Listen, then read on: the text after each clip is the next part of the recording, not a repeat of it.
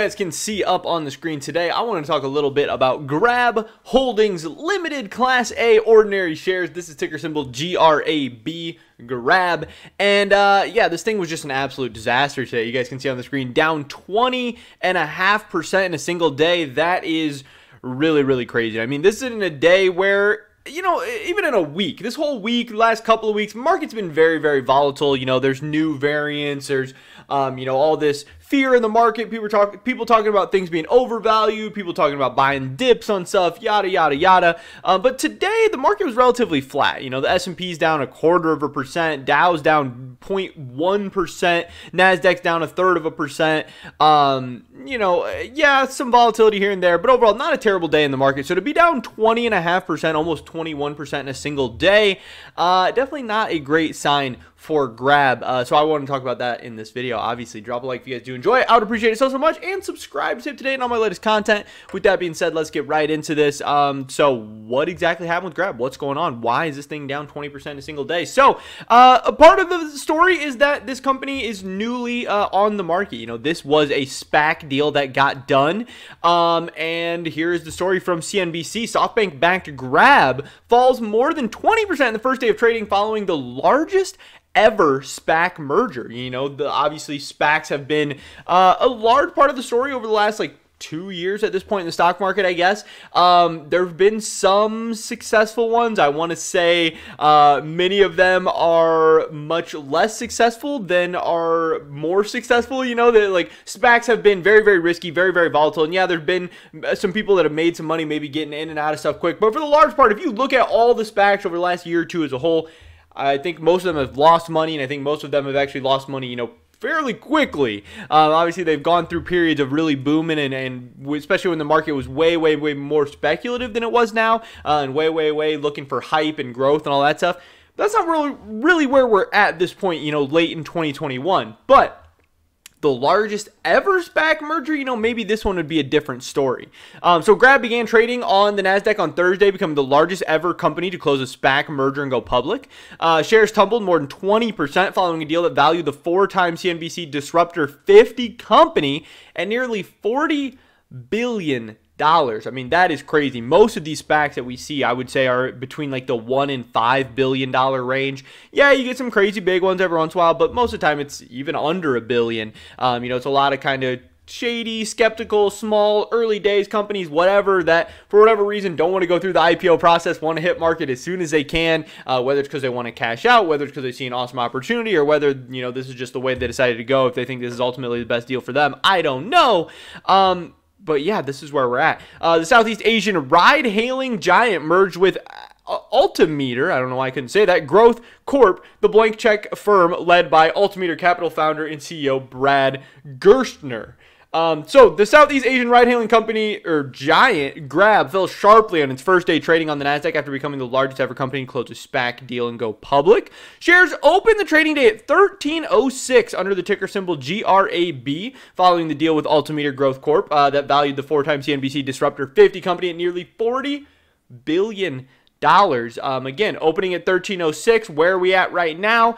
We closed at $8.75 today after hours. Hey, we're up 3%. Maybe things are turning around. Maybe we found the bottom. We're up to $9.05. Obviously, still quite the fall from $13.06. So far, not so good. Now, again, in the bigger picture of the stock market, one day means absolutely nothing. You know, if this thing bounces back, if this thing has some strong days even, but if it has strong weeks, strong months, strong quarters, strong years, you know, none of this will be remembered. This could be, you know, for people who believe in Grab and think that, you know, it was valued fairly at its IPO, or maybe even, you know, more so that it's valued fairly now, you could just be getting the company on sale. You could be getting at a good deal. If you still believe in the company, if you know, look at their numbers and you believe in everything that they have going on, everything going forward in the future, you know, again, losing a little bit of money one day doesn't really matter. But Obviously, if you look at some of the other SPACs, this could be the start of something much, much worse. It's never a good sign to make a bad first impression with investors and leave a bad taste in a lot of people's mouths, especially people who are willing to, invest their hard-earned dollars with your company. Obviously, you'd much rather have things go very, very well and be that largest SPAC ever that succeeded and had an awesome day and made a bunch of people a bunch of money and made themselves a bunch of money. Not the largest SPAC ever that was down 21% the first day, lost a bunch of people a bunch of money, and then, people never came back. Obviously, that would not be great.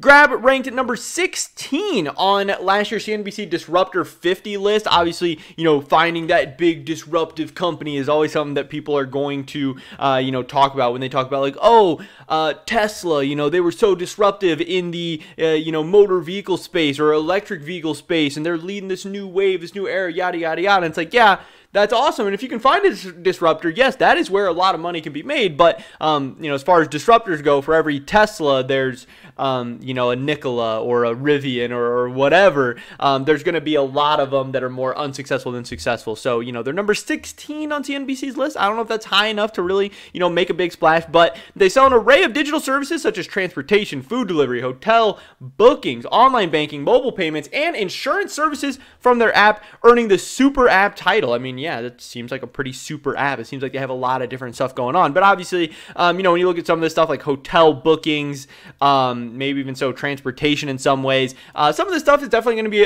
affected by COVID, the pandemic, especially the new, Omicron variant or whatever the heck is going on, today or tomorrow or whatever's coming next. But some of that stuff, should be booming, especially during the COVID pandemic as well. But again, at a price where, we have fears of raising interest rates and not even knowing what's going to happen next for the economy and fears of more lockdowns or more death or more illnesses or whatever. It's not exactly the best time, to be a speculative growth company, to be a hype company, anything like that. But here we are. It operates in most of Southeast Asia, serving more than 187 million users. But still, here's obviously the bad part. Revenue at the company was down 9% year over year as net losses expanded to $988 million, up from $621 million. So, if you're looking at companies to invest in, I and most other people are not really, looking to invest in companies that are not only not growing, but are shrinking, down 9% year over year. Now, I don't know how much of that is affected by COVID, how much of their numbers were inflated last year thanks to COVID, how much of them were affected this year, whatever. I'd have to dive more into it. But if you're also telling me that your net losses are close to $1 billion, that is not necessarily super, super attractive either, especially being up from 600 million. That is a big increase. Those are big, big, big numbers, and those are going to be very, very difficult numbers to overcome as well. So, obviously, that is definitely something that, you need to keep in mind before getting involved with a company like this, and obviously something that could definitely